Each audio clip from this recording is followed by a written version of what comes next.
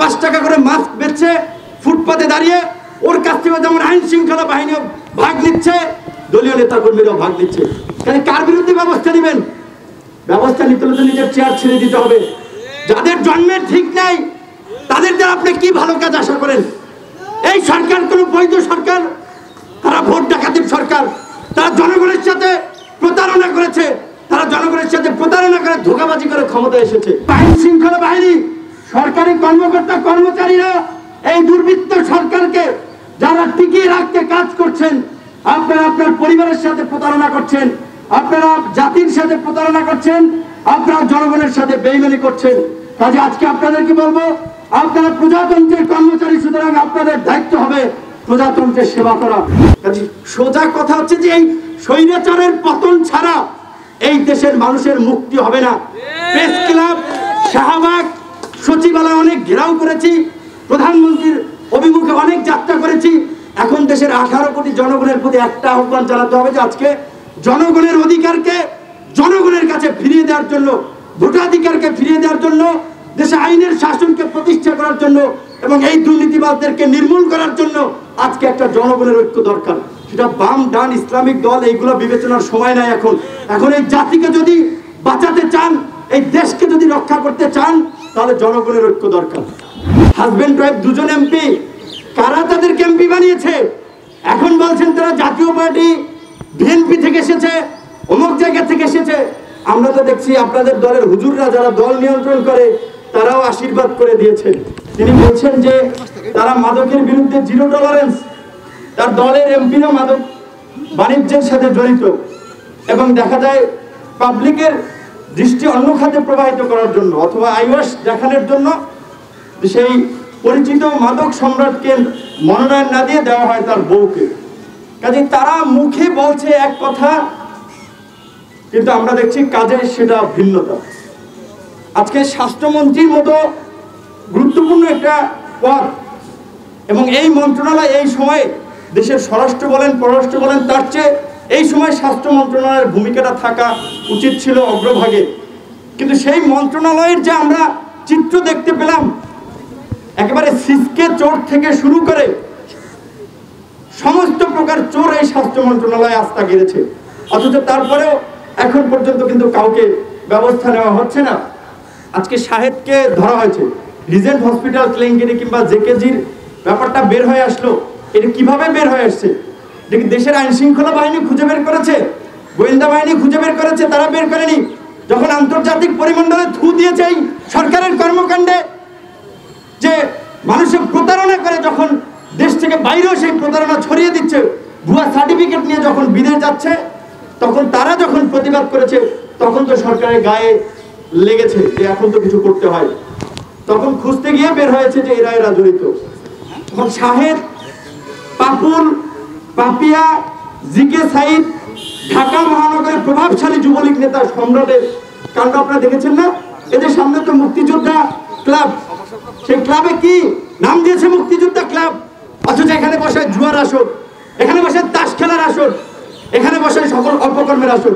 ওইখানে তো পুলিশ দপ্তর রয়েছে, ওই পাশে ডিএমপির হেডকোয়ার্টার রয়েছে, এত আইন শৃঙ্খলা বাহিনী, এইখানে সচিবালয়, তার মধ্যে দিয়ে কিভাবে এই মসজিদের শহরকে তারা ক্যাসিনোর শহর বানিয়েছে? এটাকে আইন শৃঙ্খলা বাহিনী জানতেন না? প্রত্যেকেই জানতেন, প্রত্যেকেই মাসোয়ারা পান, প্রত্যেকেই ভাগ বাটোয়ারা পান।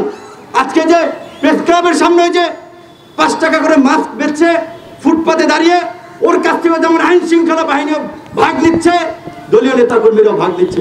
তাহলে কার বিরুদ্ধে ব্যবস্থা নেবেন? ব্যবস্থা নিতে হলে তো নিজের চেয়ার ছেড়ে দিতে হবে। যাদের জন্মের ঠিক নাই তাদের দ্বারা আপনি কি ভালো কাজ আশা করেন? এই সরকার কোন বৈধ সরকার? তারা ভোট ডাকাতির সরকার।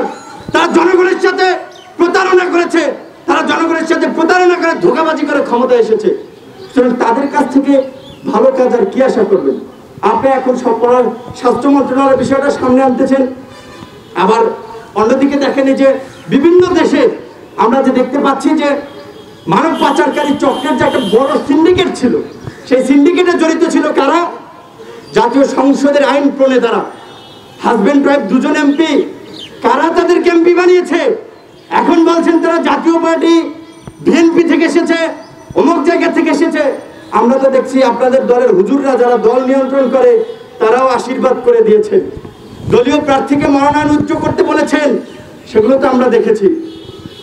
আমি আর কথা দীর্ঘায়িত করবো না, আমি একটা কথা বলবো যে আজকে কিছুদিন আগে, কিছুদিন না সম্ভবত পরশুদিন, সাবেক SSF এর পরিচালক, সেনাবাহিনীর একজন ঊর্ধ্বতন কর্মকর্তা সারওয়ার্দী সাহেবের একটা বক্তব্য আপনারা ইতিমধ্যেই শুনেছেন। একজন শীর্ষ সন্ত্রাসী 90-এর দশকে ঢাকা শহর আন্ডারওয়ার্ল্ডের নেতা ছিলেন শীর্ষ সন্ত্রাসী জোসেফ। আজকে বর্তমান সেনা প্রধানের ভাই হওয়ায় তিনি এখন রাষ্ট্রীয় প্রোটোকল নিয়ে ঘুরে বেড়ান। এটা আমার কথা নয়, এটা সাবেক সেনা কর্মকর্তা লেফটেন্যান্ট জেনারেল সারওয়ার্দীর একটা বক্তব্যে তিনি বলেছেন। এবং তিনি বলেছেন যে একজন সেনা কর্মকর্তা হয়েও সিএমএইচে তিনি কোভিড টেস্ট করার সুযোগ পান না। তাকে বলা হয় যে এখন একটু সমস্যা আছে, নিরাপত্তাজনিত সমস্যা আছে, পরে আসতে হবে। যেই হসপিটাল সামরিক বাহিনীর জন্য তারা পাচ্ছে না। আজকে যেসব আইন শৃঙ্খলা বাহিনী, সরকারি কর্মকর্তা কর্মচারীরা এই দুর্বৃত্ত সরকারকে যারা টিকিয়ে রাখতে কাজ করছেন, আপনারা আপনার পরিবারের সাথে প্রতারণা করছেন, আপনারা জাতির সাথে প্রতারণা করছেন, আপনারা জনগণের সাথে বেইমানি করছেন। কাজে আজকে আপনাদেরকে বলবো, আপনারা প্রজাতন্ত্রের কর্মচারী, সুতরাং আপনাদের দায়িত্ব হবে প্রজাতন্ত্রের সেবা করা, জনগণের সেবা করা। কোন ভোট ডাকাতির সরকার, ভোট চোর সরকার, স্বৈরাচার ফ্যাসিবাদী সরকারকে ক্ষমতায় টিকিয়ে রাখা নয়। সুতরাং আপনাদের প্রতি একটা কথাই বলবো যে আমরা আজকে যারা কথা বলছি, এখানে আমি অনেক মানুষই বয়োবৃদ্ধ রয়েছেন, তাদের একটা কিন্তু ঝুঁকি রয়েছে, কারণ যেহেতু বয়স্করা বেশি অ্যাফেক্টেড হয়। এই মানুষগুলোর কি আর পাওয়ার আছে, তারপরেও তারা দেশের প্রয়োজনে, রাষ্ট্রের প্রয়োজনে আজকে এখানে দাঁড়িয়ে কিন্তু কথা বলছেন। কাজে তারা এই কথা বলছে যেন আমাদের কর্ণপুরে পৌঁছায়। আজকে বলবো যে শুধুমাত্র এই পরিস্থিতি থেকে রাজনৈতিক দলগুলো জাতিকে উত্তরণ ঘটাতে পারবে না, রাজনৈতিক দলগুলো এই জাতিকে মুক্ত করতে পারবে না। বাংলাদেশ এখন যেই জায়গা আছে, আন্তর্জাতিক ভাবেও নানা ষড়যন্ত্রের সম্মুখীন হচ্ছে। দেশের মধ্যে তো অবস্থা সব শেষ, মোটামুটি সব শেষ। বিচার বিভাগ বলেন, প্রশাসন বিভাগ বলেন, নির্বাহী বিভাগ বলেন, আজকে দেখেন এখন কথা বলতে গেলে অনেক কথা আসে। সরকারি যাদেরকে দুর্নীতিবাজ হিসেবে চিহ্নিত করে যেসব কর্মকর্তাকে, আবার দেখি তারা স্বপদে বহাল থাকে। এই যে আপনার স্বেচ্ছাসেবক লীগ, যুবলীগের নেতা, ছাত্রলীগের নেতাদেরকে দুর্নীতি, চাঁদাবাজি, নানা অভিযোগে তাদেরকে অপসারণ করলো, তাদের বিরুদ্ধে আইনগত ব্যবস্থা নেওয়া হয়েছে? কারো বিরুদ্ধে আইনগত ব্যবস্থা নেওয়া হয়নি। তাহলে আপনি তো আইনগত ব্যবস্থা নিচ্ছেন না, সুতরাং ওই পদে যারা আসবে তারা তো একই প্র্যাকটিস করবে।